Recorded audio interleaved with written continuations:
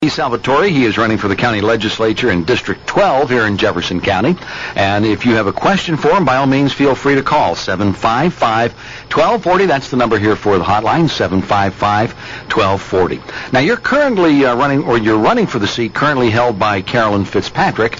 Now, are you getting into this race because you feel as if Ms. Fitzpatrick has not done a good enough job, or it's just because you think that the legislature overall would be better served by you being there, and no reflection on her? I think more the latter than the former here. There's, for one thing, you look at the county legislature, and I don't see too many veterans. I have experience as an attorney. I was an employment attorney at Fort Drum, Army officer, a leader, employee of the federal government, as well as employee of Fort Drum. And you take a look at the legislature here, and you don't have those aspects of that. And so I hesitate to use the word diversity, but I look at there, and there's not a diversity of experience. There may be others in the county with the same type of experience, and if in fact they were running, I probably would not be running. But I don't see that out there, so I think that the legislature needs that viewpoint. We've got a call right here, and let's see. And once again, we're going to keep it on topic today. If the caller wants to talk about, beautiful weather or something, sorry, we're not taking your call. But if you have a question for Mr. Disalvatore, we're glad to have you here on the hotline. Hi there, you're on the air. Good afternoon. Oh, hi. I had a question for him. If he's elected to the county legislator, I want to know what he's going to do about the crime in Watertown. Drugs and prostitution are getting embedded in Watertown. The chief of police, Chief Goss, refuses to talk to citizens. I myself and a few others have tried to contact him to talk to him about evidence we have of illegal activity in the city, and he refuses to talk to us. The drug task force, Jefferson County Drug Task Force, you can never get a hold of them. You try calling them. You have to leave a message. They don't call you back. What will he do to try to control these law enforcement agencies that refuse to acknowledge there's illegal activity becoming embedded in Watertown, New York?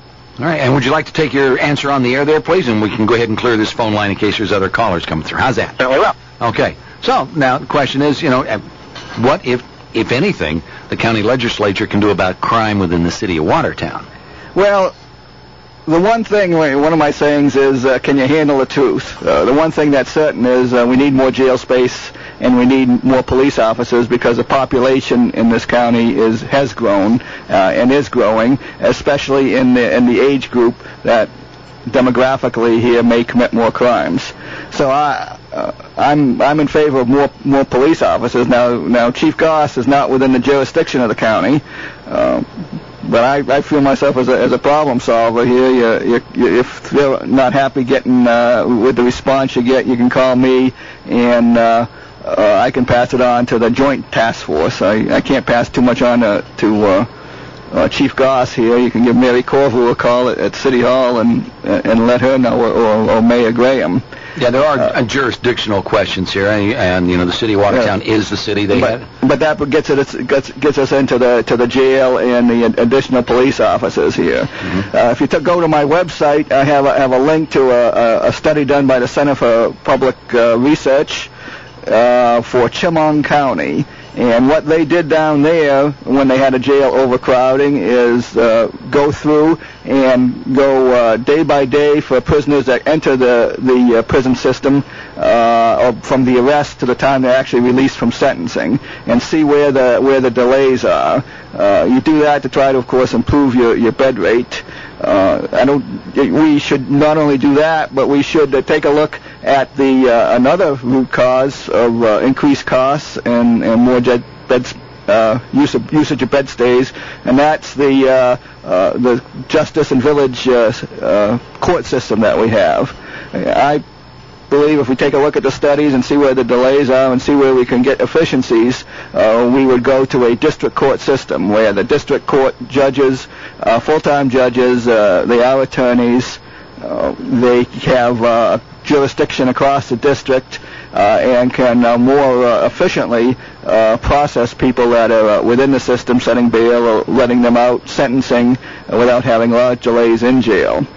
Now, is that something that could be done by the county legislature, or would that have to go through the state legislature when you're talking about changing the judicial system? It's a local home rule. Down on Long Island, they have the district court system, and that is, and this is one of the things that's been studied over the years, and there is a lot of resistance at the local level to doing this. However, there is little incentive for people to advocate. In my campaign, I'm not taking campaign contributions from anybody. I may be a lawyer, but I'm not a member of the Trial Lawyers Association.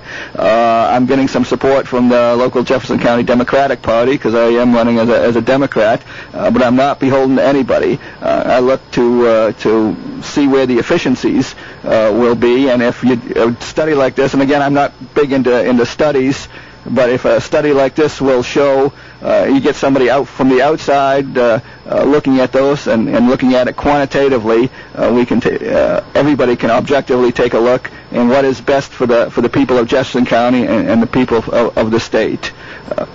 Our guest today is Mr. Carl Disalvatore. He is running for the Jefferson County Legislature in District 12. Again, your phone calls and questions are welcome here on the hotline at 755-1240. I'm bouncing around to different phones here. 755-1240. We'll be back with more of the hotline right after these messages. Please stay tuned.